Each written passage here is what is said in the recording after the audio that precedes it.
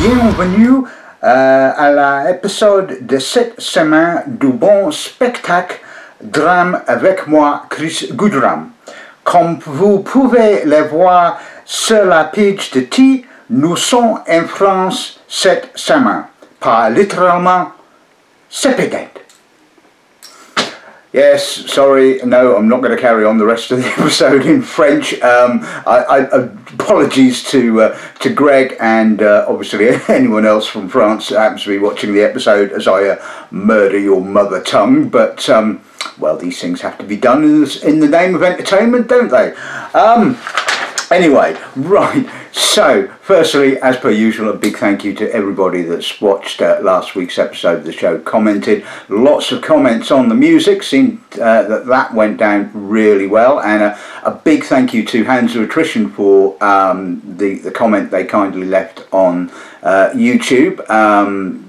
Appreciate the comment, and obviously, as you can hear, I took up their offer of using their other songs. So as everybody seemed to really get into last week's song, hopefully this one will do the job as well. And yeah, it's always nice to offer some support to, you know, bands and things like that. I mean, it's pretty much the reason, well, not the reason I started the show, obviously, but the reason why I incorporated music into the show, to make it slightly different to some of the other whiskey tasting shows that were out and about on YouTube when I started, but also, you know, it's kind of nice to sort of, you know, hopefully play a small part in helping sort of, like, you know, up and coming bands. I mean, certainly nowadays with the lack of opportunities to play live, and there are a number of bands that obviously, you know, that's how they make their living, by playing live. So anything that I can do to help is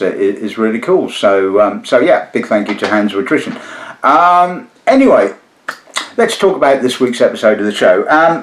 Right, so obviously, as you can tell, we're looking at French whiskey, and yeah, again, apologies for murdering the French mother tongue.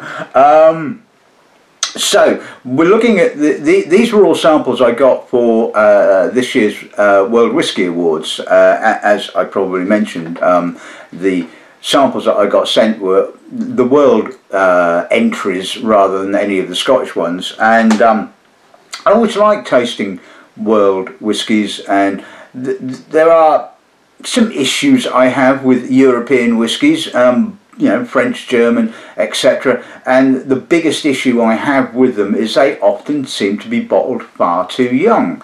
Now, a number of these distilleries are, you know, have been going for quite a while in actual fact, and you would have thought that by now they would have mature stocks, but I'm guessing that they've probably decided to go down a very similar route to the Penderyn distillery in Wales, and they decided that they wanted to keep their flagship bottling, for want of a better word, as similar to it was when they first released it, which basically meant essentially sort of 3 to 5 year old spirit, and sometimes it's just the maturity is just not there, and I found that in so many French and German and other European whiskies that you just think, well, why didn't you just leave it a little bit longer to develop some character, lose the spiritiness and the rough edges.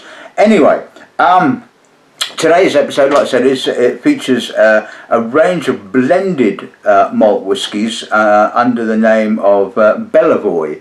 Now, I'd like to tell you an awful lot about these guys, but the reality is I don't really know an awful lot about them at all. Their website is, shall we say, has lots of floweriness, but not an awful lot of information. And I will quote, Bellevoye bears the name of a road, the least travelled by, a path that one barely sees and that carries the promise of dawn, a destination shaped like a dream. Jean and Alexandra designed this dream, placing their faith at the very heart of it, faith in the strength of their culture and country, France. Oh dear God. I mean, yeah, alright, it's probably lost something in the translation, but I mean, floweriness ahoy, you know, I mean, you know, marketing antennae going off, you know, I mean, I would just like to have known a bit more information about who these guys were, why they started it, where they're getting their malts from. I mean, I discovered that in actual fact the company was founded in 2013, and they source malt from distilleries over France, apparently from the north, the east, the southwest, Alsace and Lorraine. So I did some digging, and these are only my assumptions from where these malts come from. The northern distillery could possibly be Goodrum. Started producing whiskey in 1998. I think one of the first, if not one of the first French whiskey distillery to sort of release a product. In the east, I have no idea. There's at least 3 or 4 different distilleries to the east of France, so could have been from any of them. The southwest, the distillery, it could possibly be Castan, who started production in 2010. The distillery in Alsace is possibly, now I'm just going to murder this name, Claysan de Wamerenses, sorry, which apparently is actually quite an old distillery, dates back to 1817, and they also produce beer and Genever, and I would guess that's probably what they originally started doing before they moved into whiskey. And the distillery in France, in Lorraine, could possibly be Francais Roseliers, who started production in 2007. I mean, at the end of the day, I don't suppose it really matters where the malt came from. It's all about obviously the quality of the juice in the bottle. But it's nice to have a little bit of information about where these malts are being sourced from. There's no indication of an age or anything like that. Obviously the bottles, as you can see from the picture, don't carry an age statement. So yeah, like I said, I would love to tell you more about who these guys are, what they've been doing, their backgrounds and all that sort of stuff, but frankly I haven't got a clue. So you're just going to have to make do with my my assessment of what they're sticking in the bottle.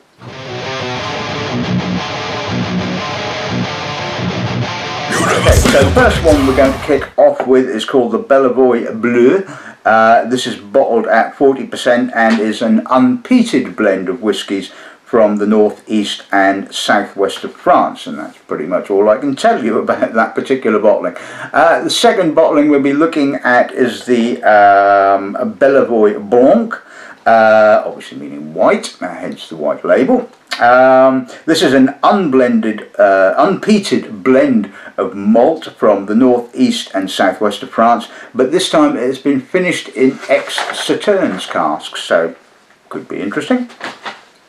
The next one we'll be looking at is called the Bellevoye Prune. And admittedly, when I tasted these, obviously I had no information about what they were called or where they came from or anything like that. All I knew was that they were blended whiskies and their ABV, and that was it. So it's always interesting to find out what they actually are. So, and I was thinking, good God, has it been finished in ex-prune juice casks? But then I realised that prune is actually the French for plum, because prunes are dried plums. I had to check that up actually, just to make sure that I was correct. Anyway, so I don't know the makeup of this particular bottling because it doesn't actually feature on their website. So maybe it's a limited edition or something like that, or maybe no, we're not going to go there. Anyway, so it's probably finished in ex-plum liqueur casks. Which obviously brings to mind the rather amazing old Hibiki 12-year-old, which is now no longer available. Anyway, bottled at 43%. Next bottle we'll be looking at is indeed the Bellevoye Rouge, or Red.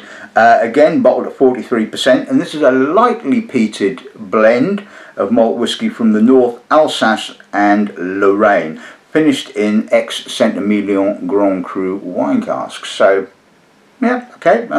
Looking at the colour, and yeah, it could be interesting. Anyway, we shall. No.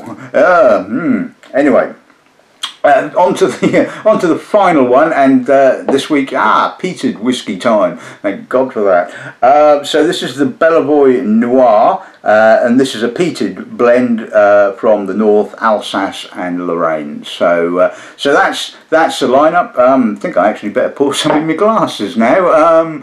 Yeah.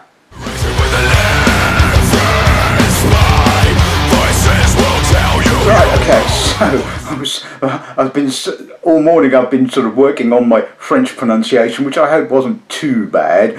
It's just completely forgot to put the whiskey in the glass. But anyway, now it's in the glass. I'm now going to taste it. So we're going to kick off, like I said, with the Bleu. Let's see what the nose gives us on this.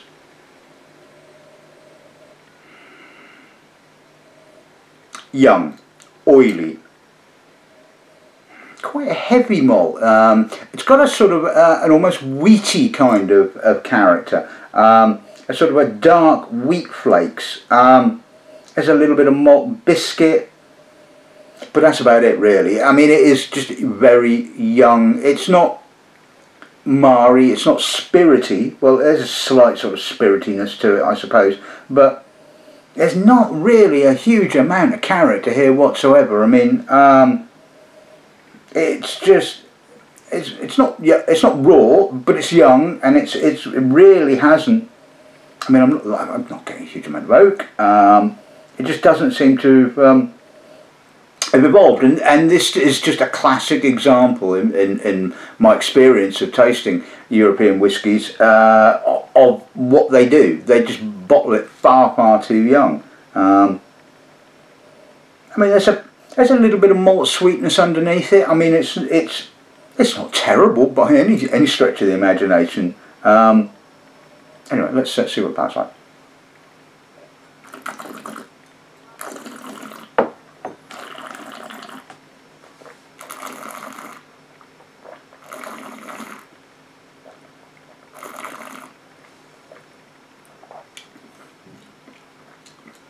Young, oily, slightly fainty. There's that little bit of cardboardiness, certainly on the mid palate.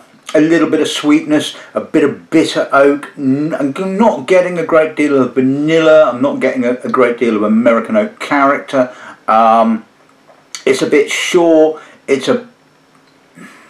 not harsh, but it's a bit on the raw side, shall we say. And it just doesn't feel like it has a great deal of evolution about it. And like I said, you know, a number of these distilleries have certainly been in production for quite a considerable amount of time, and you know, you would have thought that they would have been able to pick up spirit that had a little bit more maturity to it. Or maybe this is just the nature of French whiskey, that it just takes an awful lot longer than, say, your average Scotch whiskey to mature. I don't know. Like I said, not knowing the age statement of the components, it's very difficult to tell. But to me, it certainly tasted pretty young.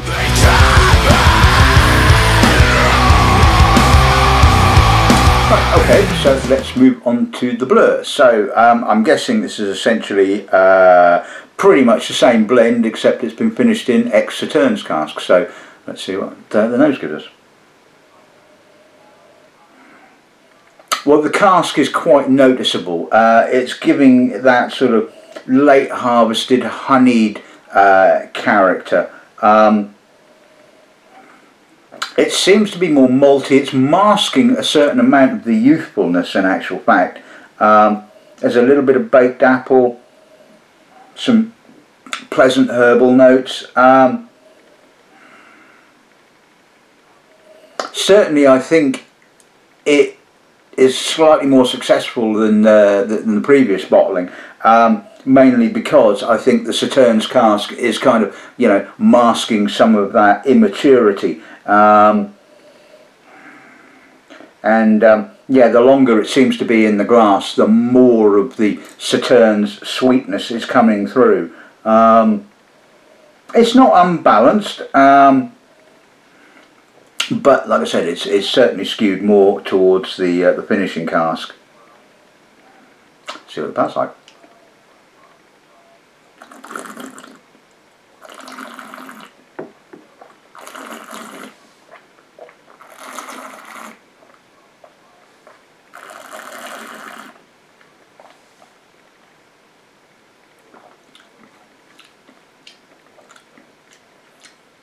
there's a bit of almost dirtiness. I mean, it's not quite, it's a sort of wood, it's a slightly sort of musty, woody kind of character. I mean, I'm being very, very picky here because I think you probably wouldn't notice that, but to me, that stood out on the mid palate, on the finish. The cask is not so noticeable on the palate. It's more about the spirit. Again, it's very much like the previous bottling, wheaty, a bit raw, oily, and again a little on the short side. It doesn't really. It doesn't really, again, feel like it's got a great deal of age. It doesn't quite feel all together. And I'm guessing that there was probably, I mean, I don't know what the production level of these bottlings are. They're obviously not single cask bottlings, but I'm guessing that maybe one of the, one or maybe more of those Sauternes casks was possibly a little bit iffy. Technical term there, and yeah, it has kind of just marred that a little bit, I think. So, but I think so far, I think I would prefer this one to the Bleu.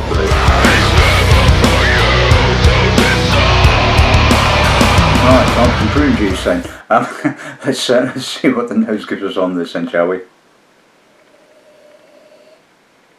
Oh no, toffee. Sweet, confected, plummy, malt, citrus. Again, there's that sort of slight wheatiness. It has a kind of marry, strawberry mousse kind of character. Sort of an almost kind of Auchentoshan-y sort of note there. It's a bit peculiar, it has to be said. Ooh, I'm not loving this one, I can tell you. I mean, you know, like I said, I think the sort of like the benchmark for using sort of plum liqueur cask was the Hibiki. I mean, and yes, I know it was 12 years old, and the spirit in here was probably half that age. But that was just such a gorgeous whiskey. This is just a little bit too confected, and anyway, let's see what the palate's like.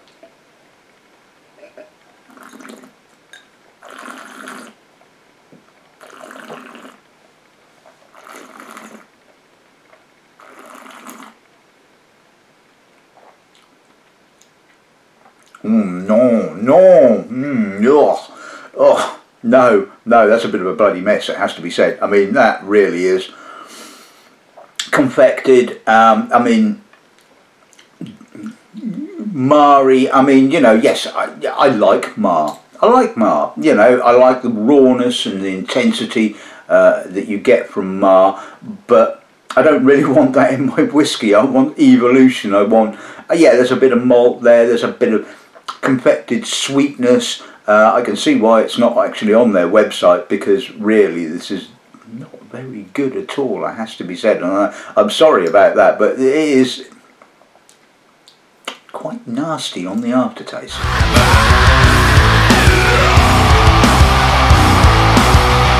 Right, okay, so I need a bit of peat to get rid of the flavour now of that one. So this is the Rouge, or the red, so this is the lightly peated. Let's see what the nose gives us on this then, shall we?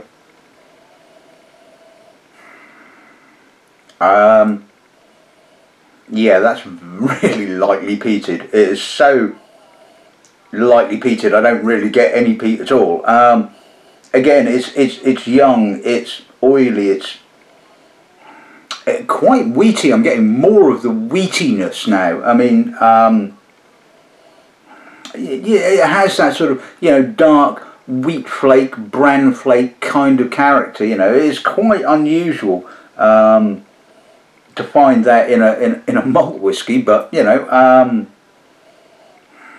I think there's some barley there. I think there's a bit of oak. But I mean, this really is young. I mean, this really has very little character apart from the wheatiness. See what passes up.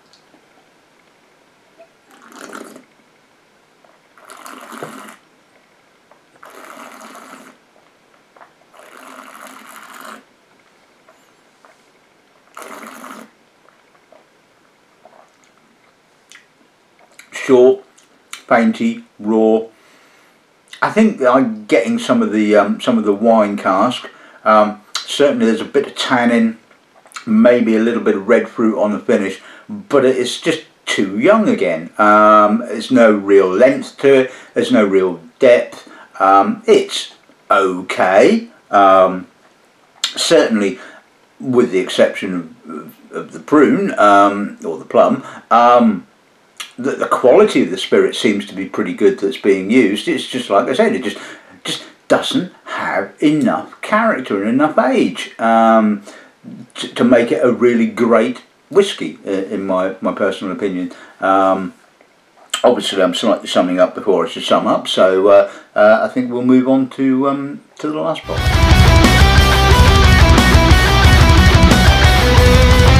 Right, okay, so this is the Noir, so this is peated malt. See what nose gives us. Now that is a lovely nose. I'm actually getting a sense of maturity here. I'm getting a little bit of dusty oak. I'm getting orange, tangerine, some earthy peat. Now,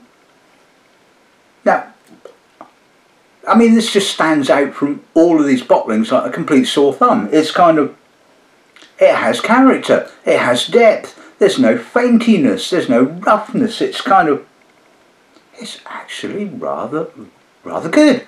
Yeah, alright, it's got a little bit of digestive biscuit, you know, it's obviously not as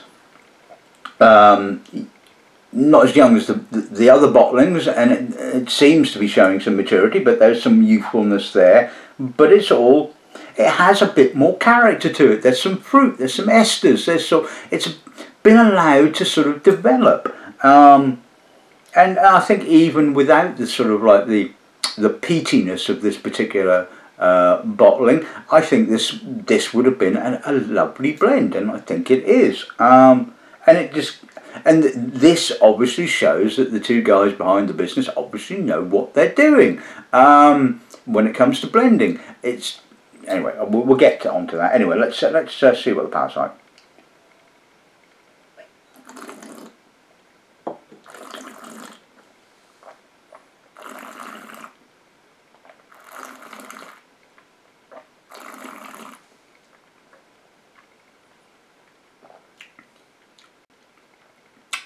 It's a little younger on the palate, it has to be said. Maybe not quite as complex as the nose. Still some lovely peat. Touch of apple, maybe some pear, barley.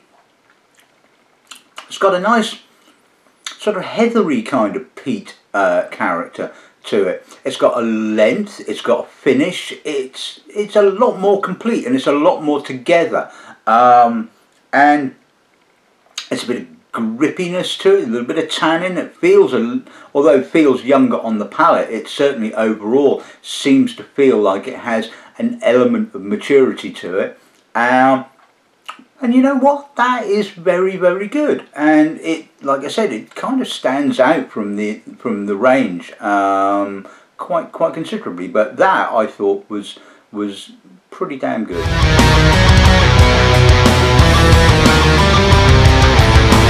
Right, okay, so let's sum today's episode of the show up. Overall, I mean, you know, I think it's obvious from the range that the Jean and Alexandra are sourcing quality spirit. I think it just basically needs a bit more maturity. I don't know what these are retailing for. Was going to actually look them up and see if they were available in the UK. I imagine you know who has probably got them. And I guess you kind of like have to weigh up the sort of like, you know, how much are you going to have to pay for these to whether you think they're good value for money or not. And as I don't know that, I can't comment on that. But what I can comment on is the juice. And to be honest with you, the Bleu was just too young. No real character. You know, it just needed more time. The white, yeah, okay. Same blend as the Bleu. Sauternes cask certainly masking some of the youthful oiliness and and rawness on the nose, but on the palate it certainly didn't do that. It was kind of subservient to the sort of like the spirity character. The prune, plum, call it whatever you like. Oh, no, please, no more of that. It really was not a great whiskey at all. You know, interesting idea, nice concept, but I would suggest not doing that one again. The red, well, again, it's just a lack of time. You know, I didn't really get a great deal of peat. I really didn't get a great deal of wine cask either. It was just, again, unevolved, and that just all comes down to time. Either buy more mature stocks, or just, you know, blend it and sit on it for a little while longer. You know, I understand that, you know, when you have a company and you're putting together a whiskey, you want to get it out there and on the market, but at the end of the day, you know, you kind of like have to sort of like take the long view. You have to, like I said, you either have to say, right, okay, we're going to buy young spirit, we're going to blend it, we're going to then vat it, we're then going to put it back into cask and leave it, or you buy more mature spirit. Yes, okay, by buying more mature spirit, the price, the costs go up, etc., etc., but, you know, it's at the end of the day, it's like, you know, what do you want to achieve? Are you just doing this purely for the money, or are you doing this purely for the love of blending whiskey, you know? And I think that basically the last bottling, the Noir, shows that these guys obviously know what they're doing. They obviously can blend whiskey together, and if they really started using more mature spirits, I think, yeah, if that is what they can do, then really the rest of the range should be on the same kind of level. And you know, maybe that sort of that will happen. I honestly don't know, but I think at the moment it's interesting. It's an interesting concept. I don't know if there are many other wholly blended French whiskies out there on the market. I imagine they may well be, but you know, and yeah, I hopefully, you know, I like to think I've not been unduly hard and critical, but at the end of the day, that's my job. You may well agree or disagree with me. Again, that's, you know, one of the wonderful things with regards to the whole whiskey thing. You know, so certain whiskies appeal to certain people and all that kind of stuff. So anyway, I hope you're surviving well as we get, what we are, week 4 of the lockdown in the UK.